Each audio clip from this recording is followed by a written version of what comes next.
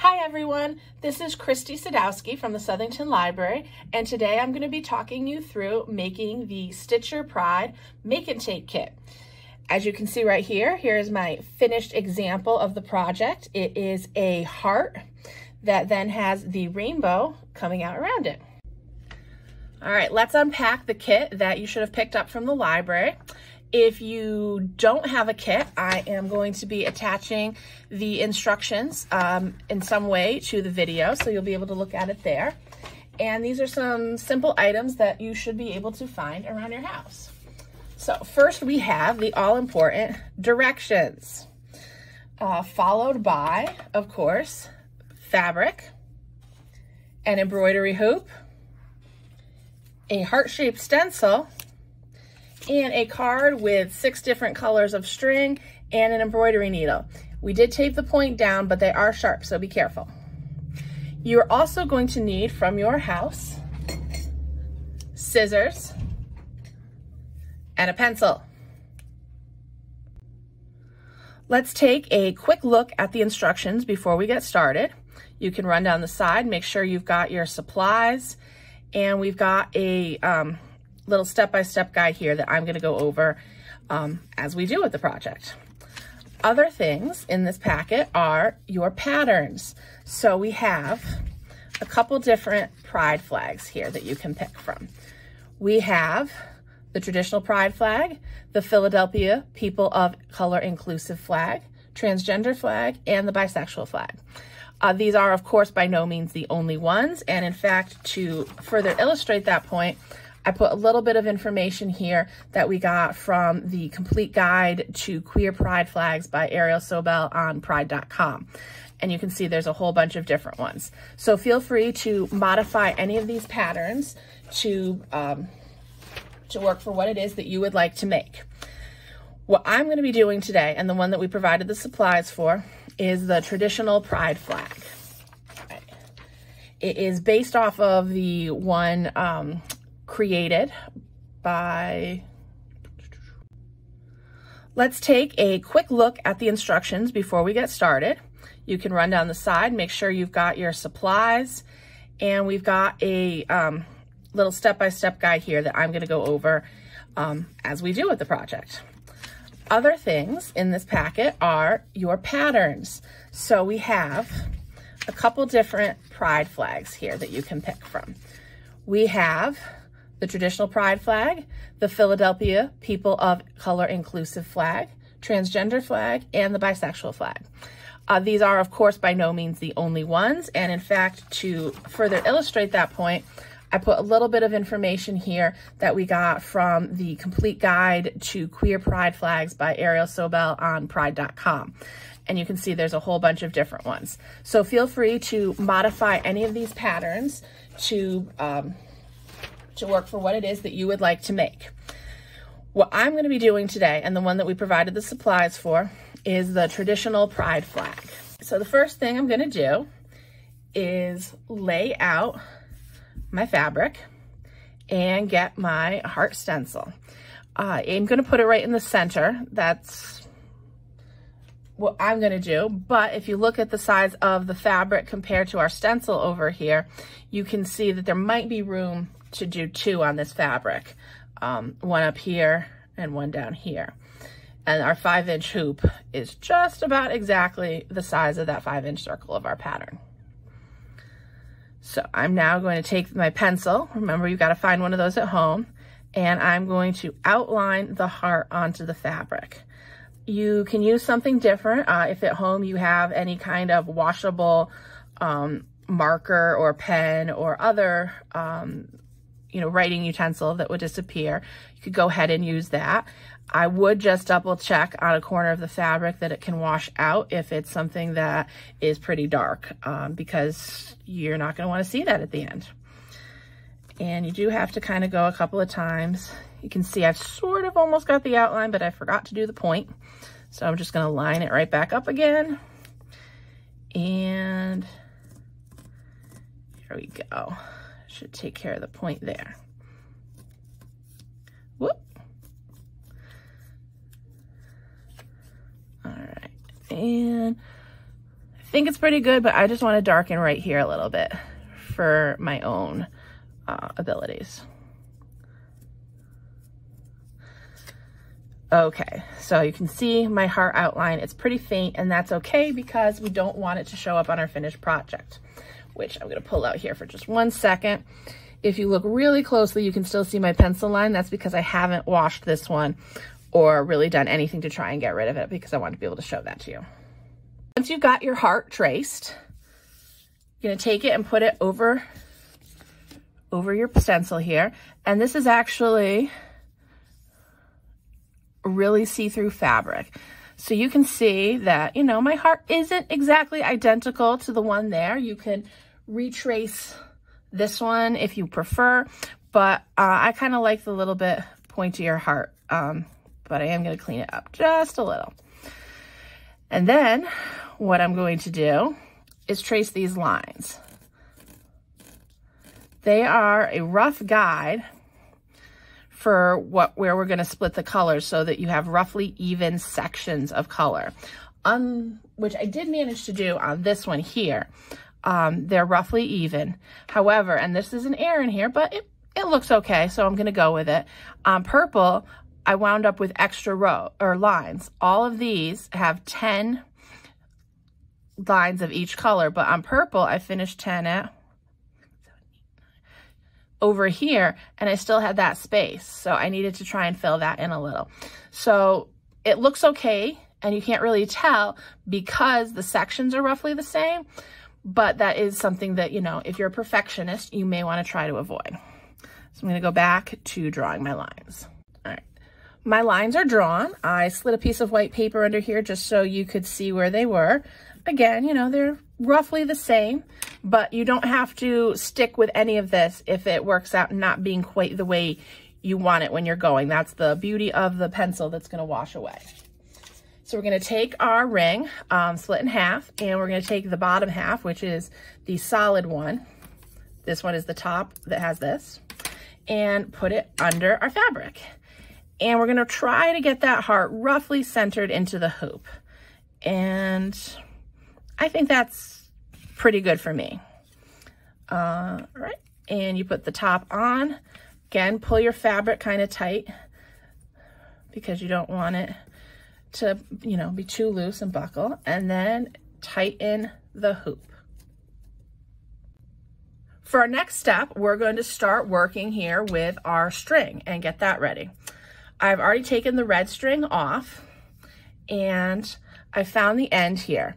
It looks like there's two separate ends, but really it's one string right here. And the reason it looks like two is because I started pulling them apart. Each of these is actually made up of 3 or 6 different tinier strings. So we're going to take it so that we've got 3 and 3, and we're going to split this in half. It gives us double the thread and also makes our stitches look a little bit finer and a little bit smaller, which in the end makes it look a little fancier. So just go through the whole string like this. Sometimes it gets tangled, so I like to keep it really tight while I do it so that I don't wind up with a giant knot.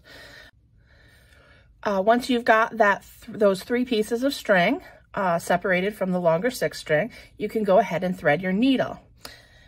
What I'm going to do actually is I'm going to deviate from our pattern for just one moment, and I'm going to go over the 3 different stitches that I've suggested for this pattern. Obviously, there are dozens, if not hundreds of different stitches you could do, and you can find most of or all of them online.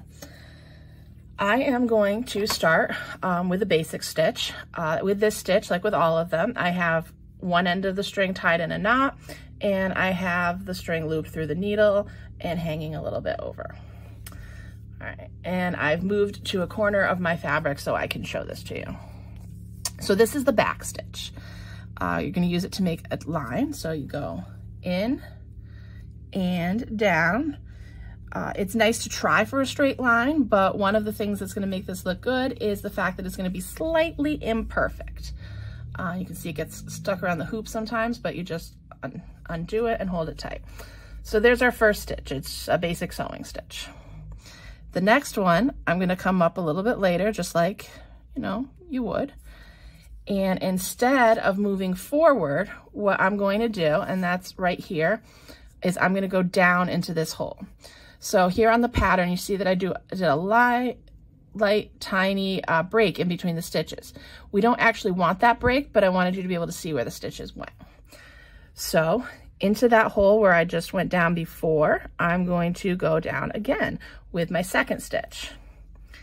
And there we go. So it looks like they're running together, but there is that little hole there. And then I'm gonna go up again, a little bit farther up, trying to keep my straight line. And down. Now, if you're not following this, which is totally fine, there are hundreds, again, of videos online and other tutorials for different stitches. So this one is called the back stitch, and you are welcome to go ahead and give that one a try or a look online. So I'm gonna do just a couple more here. So going back through the same hole that I went down before, or I came up from before. Up farther away from the stitches and down into the previous one. All right, and when I've decided that I have enough of that stitch, I'm gonna flip it over, you see? And I'm going to tie it off by sliding my needle under some of the existing stitches and pulling it tight, and with a little bit left, running my needle through that loop so that I can make a knot. It's tied off. You could do that a couple times just to give it a little bit more strength, or you can cut it off like that.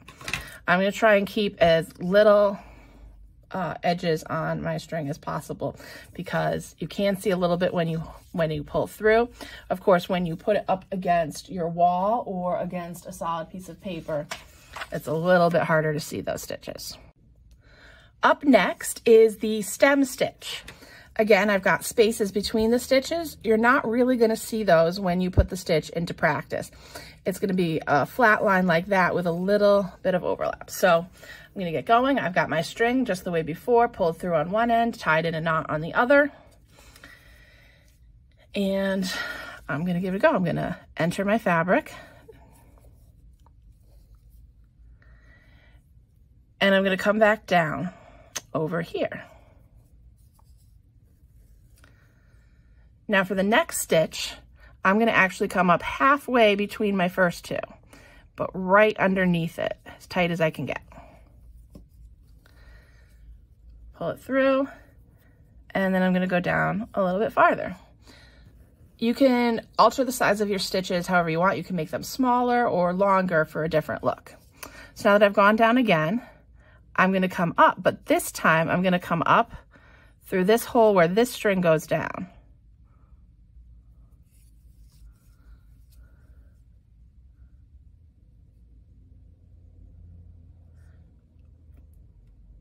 Boat. All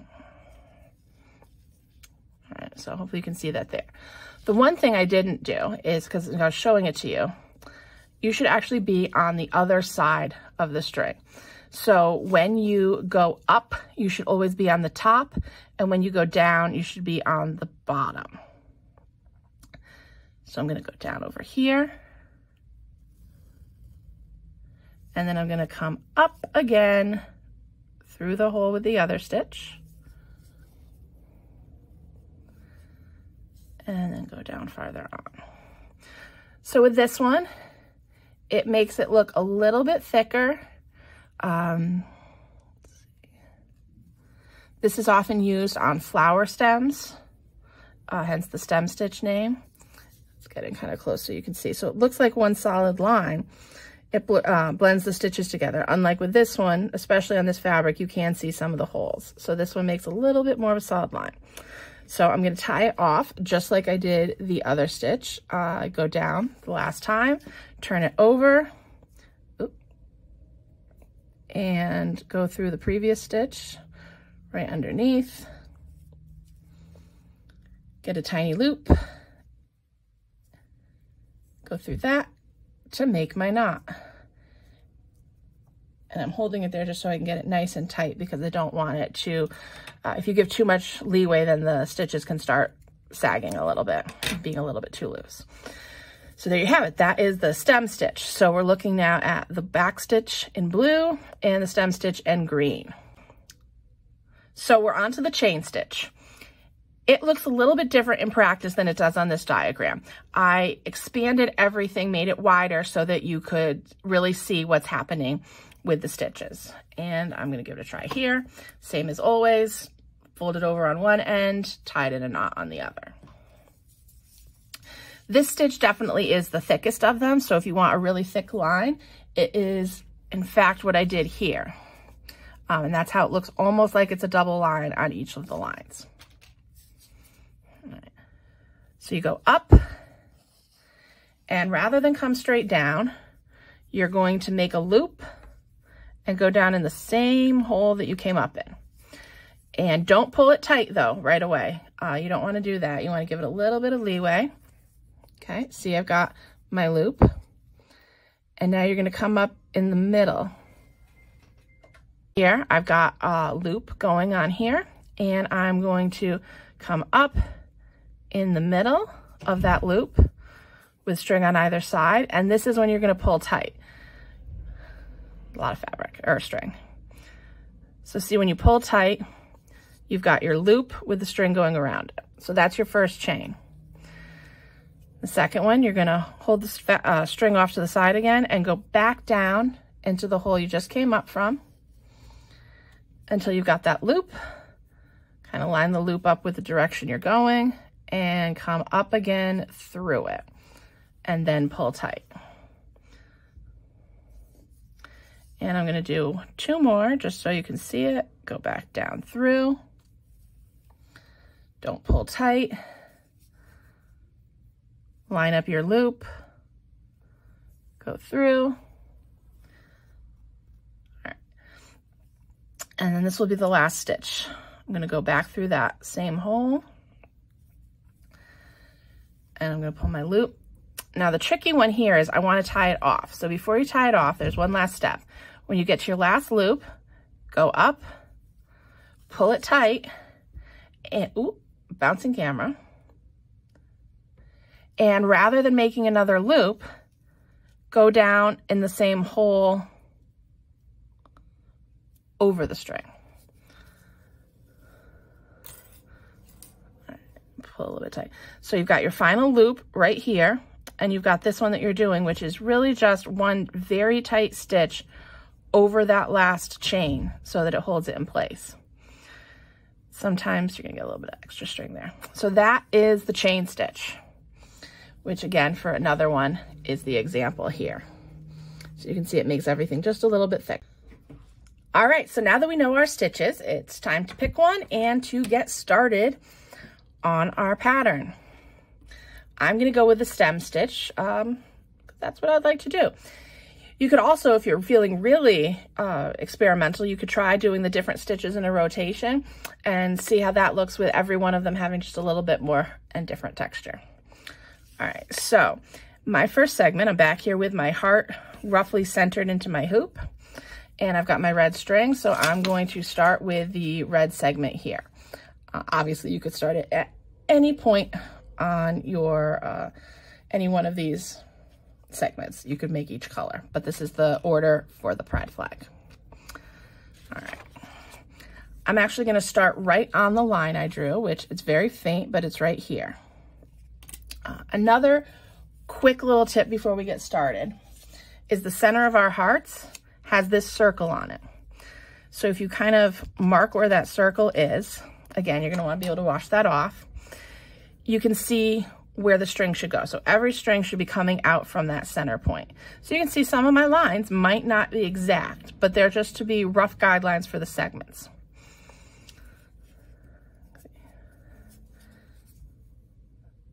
So I'm going to go into my heart right on the edge of where my line is. So it'll be right on that edge.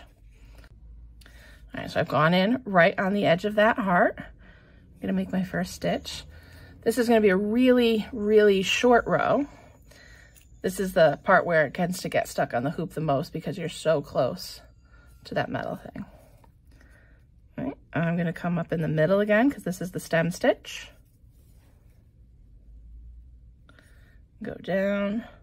I think I can get at least 3 stitches in this row. Come back up through that same hole from my previous down. And then right here, when I want to know where to end it and I want it to be uniform around the edge of the circle, I'm going to use this inner ring as a guide, and I'm going to put my needle right up against it, keeping my circle long, or my straight line from the center, and go down that way. So now that you've done that, we've got our first line coming in from the center. Roughly. It's okay if it's a little off. So on the back, you can go ahead and you can tie it off, or you could run your thread down the line that you just sewed and tuck it into your previous stitch. One of the stitches down low. And the reason for doing this is now my thread is back to the ring around the heart, but I don't have it just all over the place making extra lines. So turn it back over, and I'm going to start on my next line. I'm going to try to be a little more cognizant of my straight line this time from the circle. So I'll run the string across it this way so that I know on this one I need to go like that. All right. So you basically do this. I recommend about 10 rows of color for each segment. You can do more and space and have it be a lot more solid. And just to show you what that's going to look like, if you have more, it's going to be like the purple section here where they're tighter together. And if you have less, a good example would be over here in the orange where they're spaced kind of far apart. So whatever you do, I would try and get as roughly the same number of lines per segment as you go. And you're just going to keep stitching along until you finish. When you end a segment, tie it off just like we did on the other side and start the next one. If you run out of your string that's on your needle, you have the other half of what you separated. So you should be good to go for most of this project. If you do run out of string, or if you wanted to do one of the other examples that had different colors, again, the Philadelphia People of Color Inclusive flag, or perhaps the transgender or bisexual flag, or any of the others on this guideline, or something you find online that is meaningful to you. You can get that string at any local craft store. Now that you're done, and don't feel that you have to do it all in one sitting. It's a nice relaxing activity watching the TV or for a little bit of meditation. So now that you're done, what do you do with it? There's a couple of different things you can do with any bit of fabric. You could sew it into something, or you could actually hang it up just the way it is. This wooden hoop can also serve as a frame. And that's what I'm going to show right now. Is I'm going to come onto the back and I'm going to sew these corners down. For a really nice version, you could actually, once you do this, put a little bit of stuffing in and then another piece of fabric to make it look smooth on the back. But I'm going to do just a quick one with the supplies that we have here. Do kind of a running stitch in and out, like the back stitch, but without going backwards around the edge to kind of pull it tight, especially as I start getting some to the corners where it needs to be doubled up. All right, so you can see just from doing that, it starts to pull them all in a little bit closer. And then I'm going to take the string and go to the corners and pull them tight. I'm running a little low on thread here, but what I would do now is try and tie this in a knot and seal it up. But it gives you a good look at what that would look like. So now you've got something like that you could hang on your wall. And one of the ways you could do that is if you grabbed a little bit of ribbon, like the kind that came on your bag, and just loop it through this opening here. Got one piece, not the other. Put that through. Pull it close to tight. And do that. And there you have it. That's how you stitch your pride in this particular make and take craft from the Southington Library. Hope you enjoyed it and hope you'll join us for another craft soon. Thanks and have a great day.